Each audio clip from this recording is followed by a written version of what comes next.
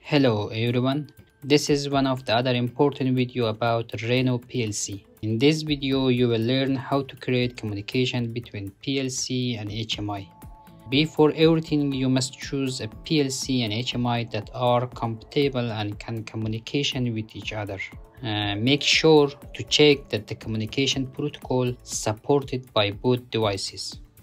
Here the base PLC model that I am going to work on is FL004/0806N/V2 with an expansion model of FLA0402U/12 and an HMI model of FP207T/S1/V2.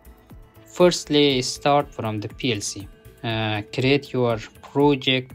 We talk about how to create your project and select your PLC in previous videos in more details.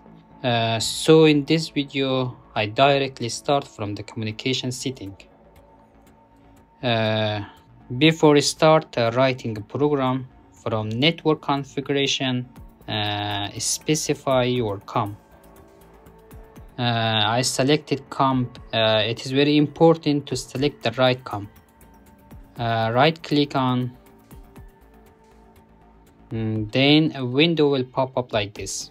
From the protocol part, select Flexi driver and then apply and close it. Here I use ladder logic for programming. We have 3 temperature set points and 3 for the time.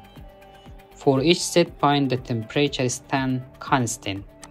When the time for the first set point of the temperature filled, it goes to the second step and continue. When you done the program, click on tag that you selected will appear here. Right click on comp. You will see assign sequential addresses and remove mapped addresses. Click on assign sequential addresses. After doing that, you have given address for each of the variables.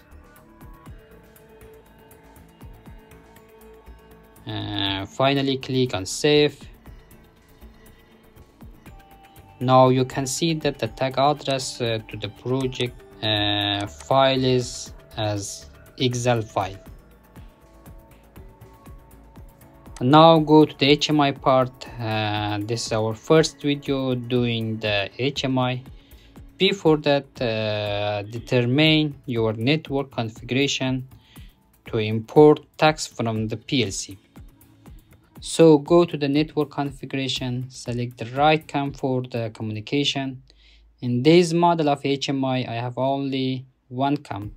Right click on, select add from here.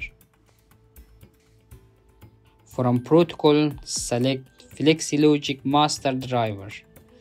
Then select the PLC COM that you have already determined. That was PLC COM PK. Select,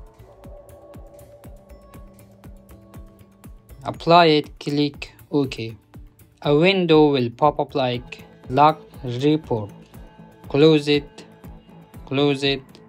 After you import the tags from the base screen, you can create the screen.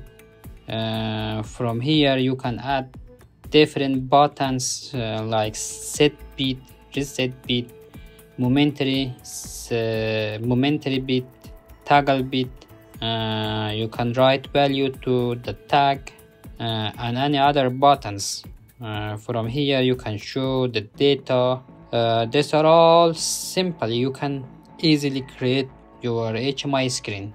Thanks for watching and see you in the next video.